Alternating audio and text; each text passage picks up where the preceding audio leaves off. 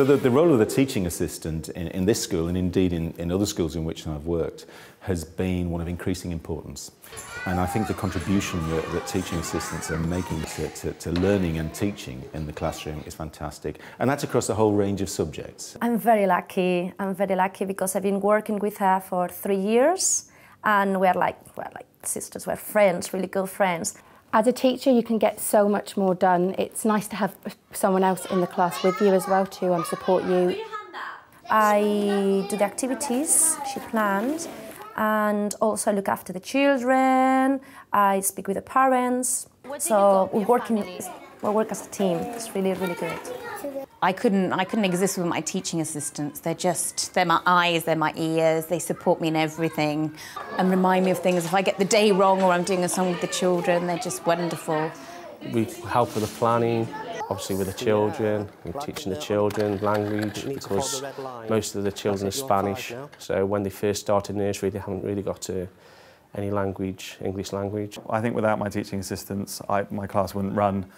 We work together. We try not to put the control and power in my hands, because working as a teaching assistant, I know what it feels like to work on an equally balanced classroom and then not. We change our responsibilities daily. So one will be doing an adult focus activity, and one of us will be playing with the children, recording observations. I do lots of translation because, as I said, my speciality are languages, and I'm fluent in 6 languages. So this school, you know, we have lots of international students, and I'm really good at that because I can communicate with lots of different cultures. I mean, we have a very close relationship with the teacher. It's more of a team. I don't look at it as teacher and TA because we work together. If I have an idea, and I do have many, I suggest to him, well, maybe we could do it this way, maybe we could do it that way.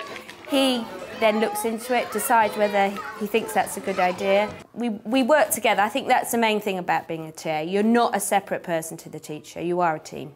Normally I will work in a group and we can be doing something like painting. Today I've had a group of children where we've been painting pictures of what they have done during the Easter holidays. But a lot of the time it will be me doing a circle time, and they'll be supporting, normally sitting with the children who need help and support behaviourally or you know, academically, anything like that. The names, pansies, well done. It's a little bit difficult. Buttercups? Well done. I love the role play area, and I love creating things. It's something I enjoy a lot. I like playing with the children, creating new things, and then they can give me their ideas, and we can work together. And I love it. It's my favourite part. We do little TEFL type activities with the children. We follow the letters and sounds like in England, but we adapt it for the children here. So it's fantastic having 2 assistants to support them, so every day we can have little activities going on in the morning and in the afternoon. The teachers do the planning, and then I do the dough gym, or we call it the funky fingers as well. That's what it's classed as, because it's not just a dough gym, it's the other exercises as well. So we were given things to do. Somebody is in charge of the patio, and then they have time out of the week to do that as well. The TAs are in the actual classroom quite a lot of the time, where the teachers are out preparing the planning as well.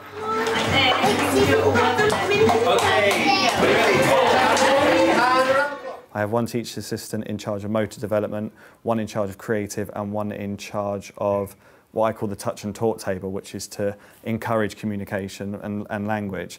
And so I always try and channel everyone into their strengths, sometimes tackling their weaknesses as well, because I do that with myself. Certain things I need to develop, so I try and do them every day. I plan the creative activities because I'm quite creative. At patio time, when we have a problem, they all come to me because they know I can communicate with them, or even with the parents.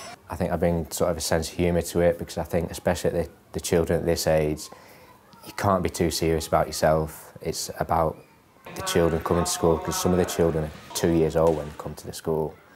So it's more a case of getting them settled into an environment that they're comfortable with. Teaching assistants have the opportunity to get closer to the children, to develop that bond of trust, and to be able to support those who need that little bit of extra input, but also to challenge and extend. those children who will benefit from that extra bit of prompting.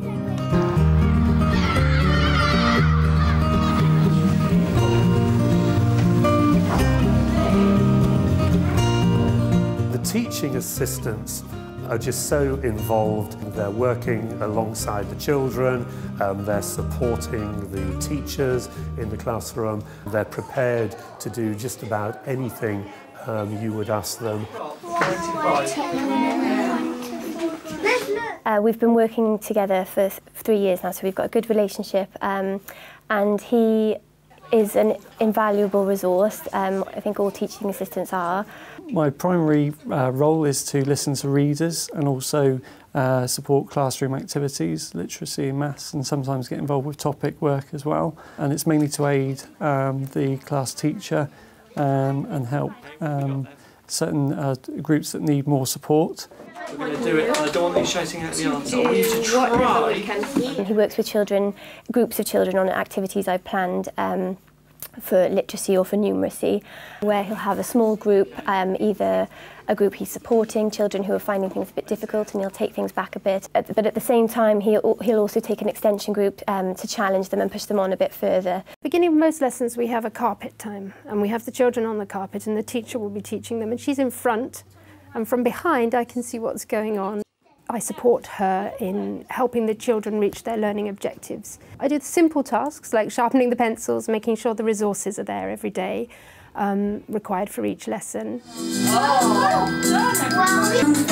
I'd say my primary role is to firstly support the teacher in whatever she needs, and secondly make sure that the children are happy in what they're doing. I do a lot of work one-on-one with readers especially, and help some of the children who find it more difficult with flashcards and extra help in that sense. I'm a teaching assistant, so I support the teacher.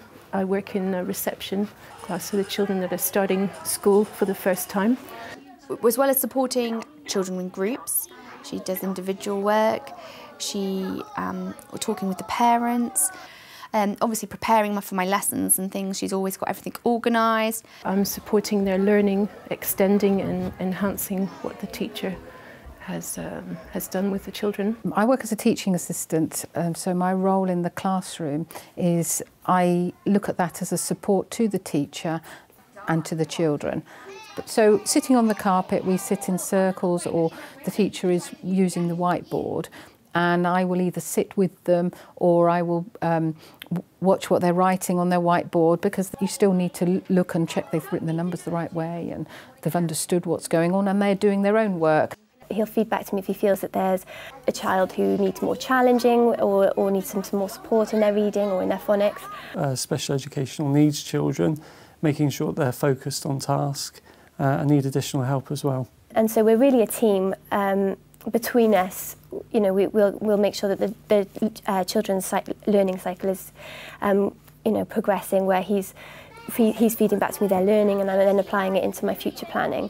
He makes the learning fun. You can hear when he's working in a group with children, they're laughing, and so I think that that's a nice, on dress-up days, he'll always come in with a fantastic outfit, so he's an element of humour. I lead the art class on a Monday afternoon, and I assist in the art class on a Tuesday afternoon. That's primarily because my interest is in art, and I've done a lot of that with the children and run an after-school club.